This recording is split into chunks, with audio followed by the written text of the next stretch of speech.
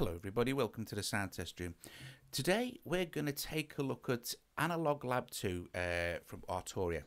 Okay, so the Grand Tour, I'm going to call this a Grand Tour because I'm going to do it's like a massive sound test there for lots and lots of the instruments and stuff that are inside Analog Lab 2. So Analog Lab 2 is an incredible achievement, really.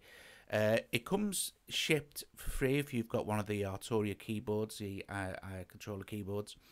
I'm not using a controller keyboard. I'm using an 88-note MIDI controller, and I have a sound selected here from, you'll see, the Synclavier. And it contains way over 5,000 presets. That's 5,000 sounds. Now, if you actually own the instrument as well, also, you will be able to access and edit the parameters of that instrument, and also it's kind of like a big, massive container. You don't need to own any of the Arturia instruments individually to have Analog Lab, and you still get access to the 5,000 sounds. Some control, like here, will be mapped for you automatically. So if I just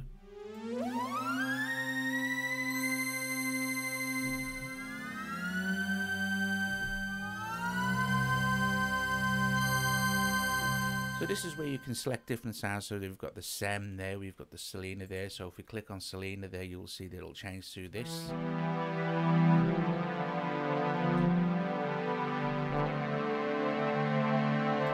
If we click on the piano,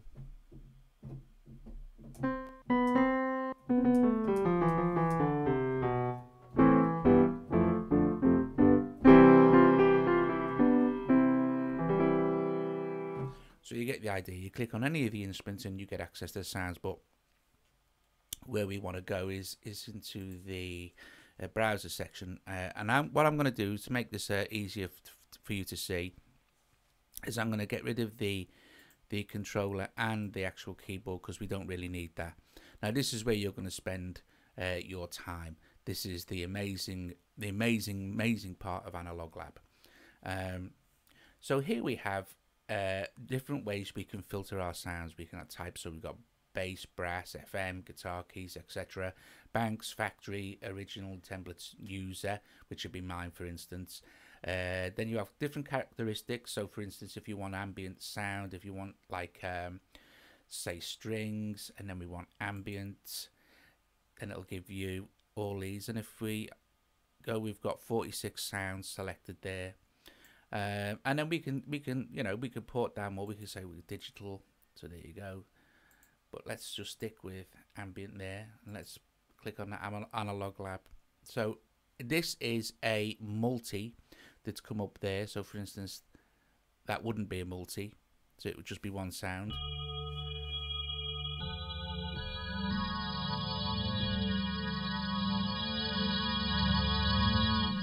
So you get the idea. So for instance, if we like a multis, that'd be called Analog Lab. It will design that multi sort of thing. I'll show you how to set the multis up and stuff, which are absolutely amazing. Then further on down we have playlists. Playlists are brilliant. For instance, if we pick on this Arturia's picks, they've designed a playlist for you, and there's one I've started to play with there. So I put 3 sounds into my playlist. Now you can call your playlist anything you like, and you can create a new playlist anytime just by clicking on that, entering the name of the playlist. So that's how you pick your playlists, basically. I'm going to have to create one now. Let's see. Doug's new list. Okay, I can enter that there. And then all I need to do is say, let's pick some sounds here. Let's go with this CS80 Farfisa mix, which you can see is a multi. And I'm going to put that into Doug's new list. There. Okay, and we can click on that. Oh, hang on a minute. What have I done here? What have I done here? Doug's new list. Enter. There you go. And I'm going to drop CS80 Farfisa mix into Doug's new list. And if I click on that, the only thing in there will be my file. So you can see how cool it is. You can build up out of. You've got 5,000 sounds here. But it's much deeper than that, much deeper. So let's have a quick look at multis while we're here.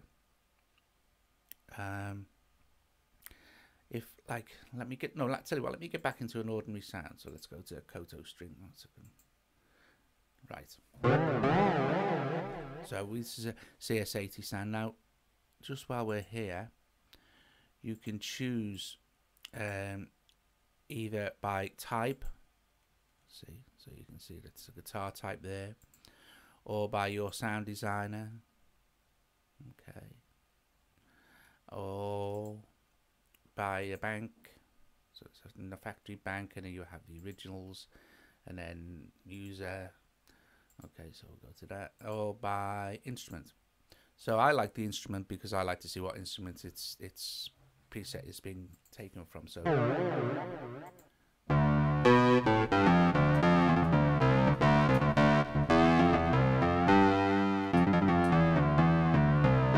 say for instance I like that sound, okay, and I'm gonna make a new multi. So I'll just click on that there, and then I can see that my CS80 is there, and now I'm gonna just quickly, so hang on a sec, we can drop that one in there.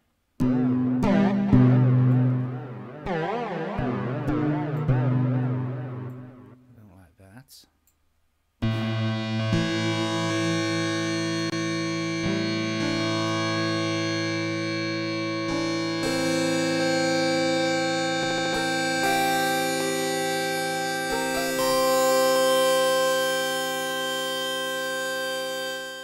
So we can, oh, that's the master volume. So we can control the level of both parts, obviously. Let's get a better sound than that. Galaxy Slicer was a multi I set up earlier. So anyway, you get the idea. You can build up any two sounds you like as like a multi, and then you can save it as a new multi just by clicking on this there, and then you can put save as, and then you can save your sound. Basic saving principles there, nothing spectacularly difficult. So MIDI is good. This means I can split, like if I want the Galaxy sound at the bottom and the, so at the moment now I have my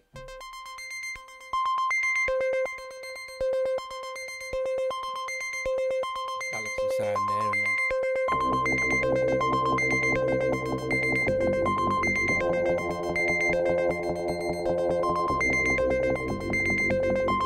very cool.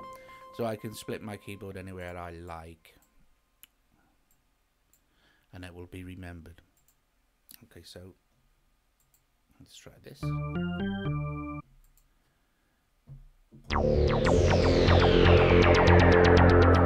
So say for instance we've got that sound. What we can then do if we want to is we can add effects.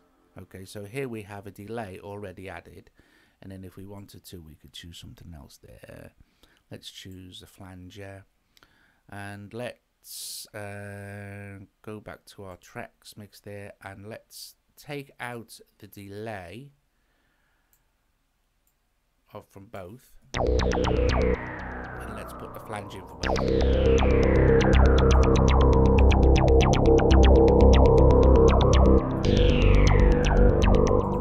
And then we can make adjustments as well.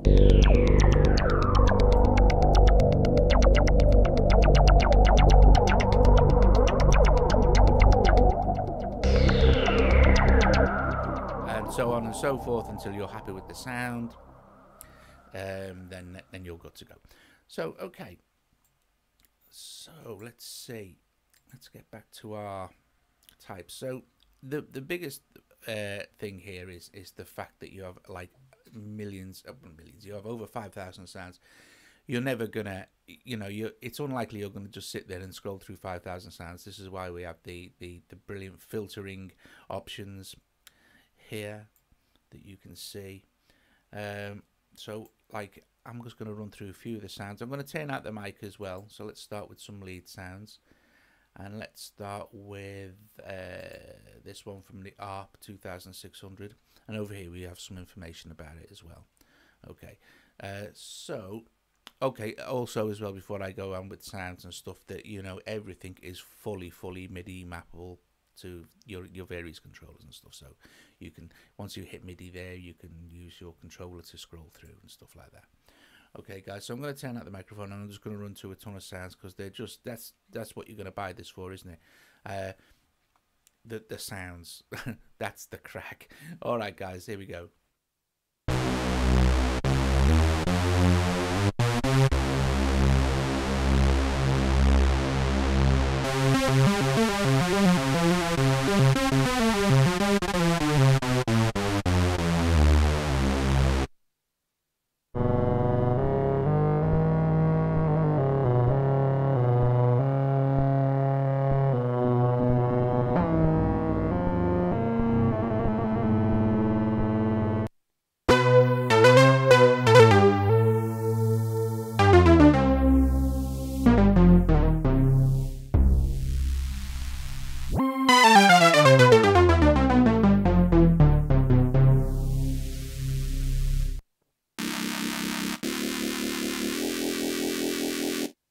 By the way, if you see this little link here, that means that that sound is a multi sound.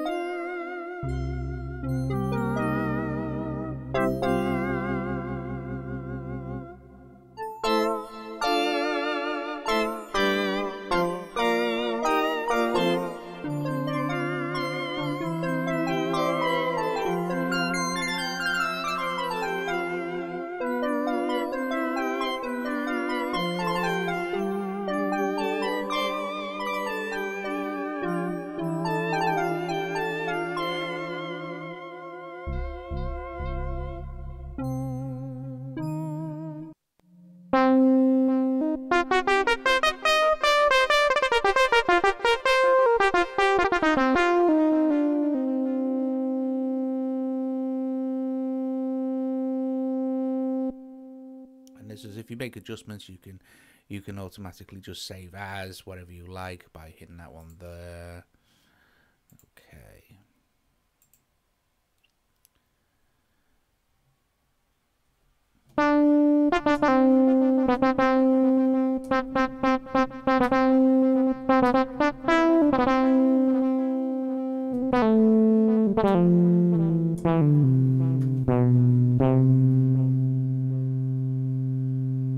So you see there, I've just hit the little button in the corner there. That takes me to access, because I have the Synclavier V. Synclavier V, sorry, I can now make adjustments to that particular sound with the actual instrument itself. So I can use this to open up the top, and then I can also change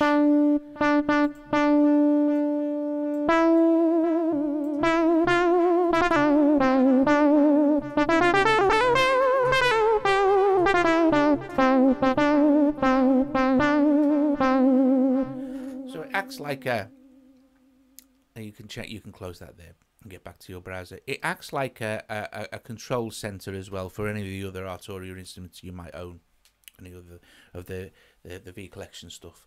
So that's very cool as well, because it just means that everything is contained in one place, you know. And as you can see at the moment, it's running as a standalone instrument. Obviously it's a VST as well. Okay, so let's just carry on with the sounds.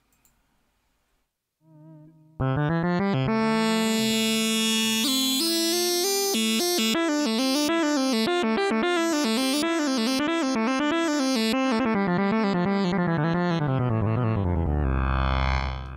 if you, like I said, it comes with this comes packaged with any of the Arturia keyboards, like a MIDI controller keyboard. So I mean, it's brilliant. But you can buy it separately. I think it's €89 or something, which is incredible value considering you get 5,000 odd sounds to play with. And what I like also as well is the fact that I can select in my search field by instrument. So if we like pick lead, but let's take that off. So just for the Selena, we can scroll down and we can see that there is 147 patches, presets from the Selena. So if we go into this one,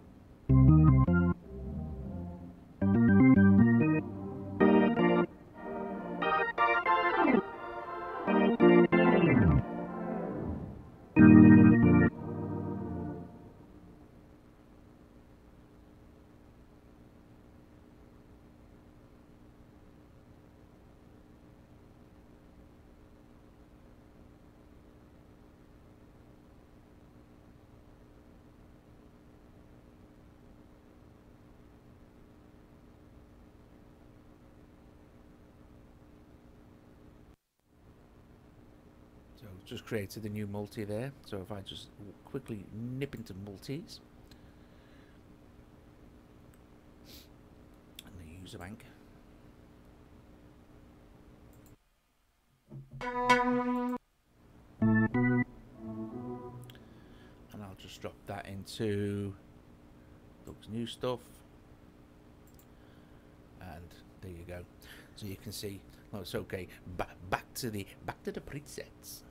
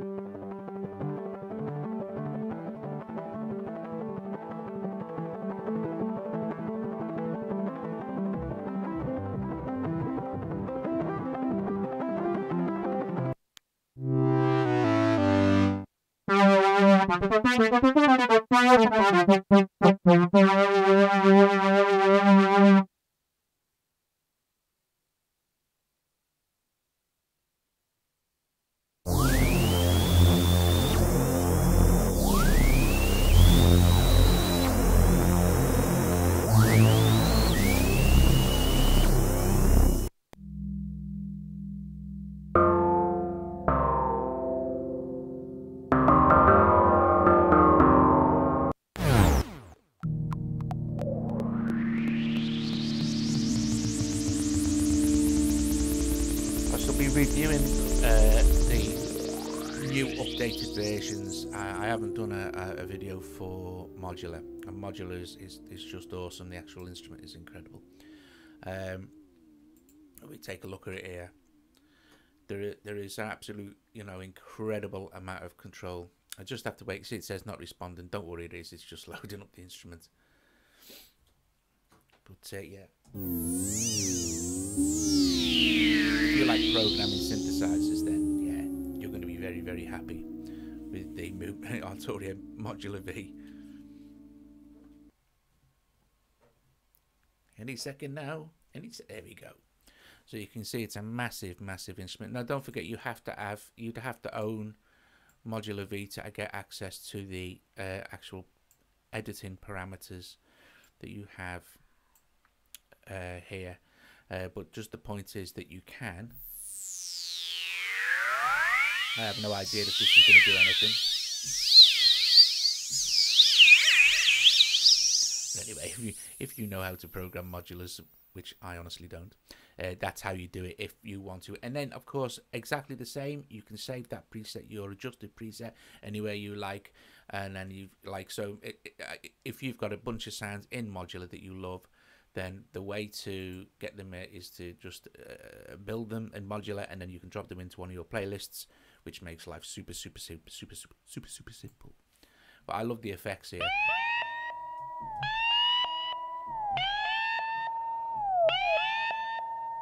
So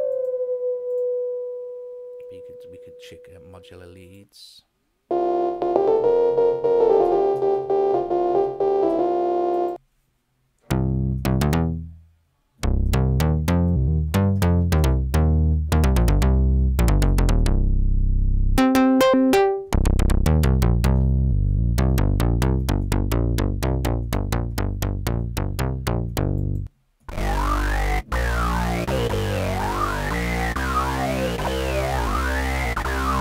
Alright guys, obviously I haven't got time to run through all of them, there's too many, but like you can see that it's incredible. 5,000 odd presets from all of the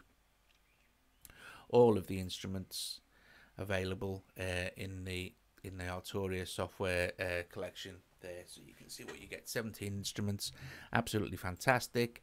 You don't need to do that. You can just select, like I said, you could select, say for instance we're going to Jupiter 8. There you go, and it lets you know which instruments is selected. So we selected Jupiter 8, and there are the actual presets for the Jupiter 8.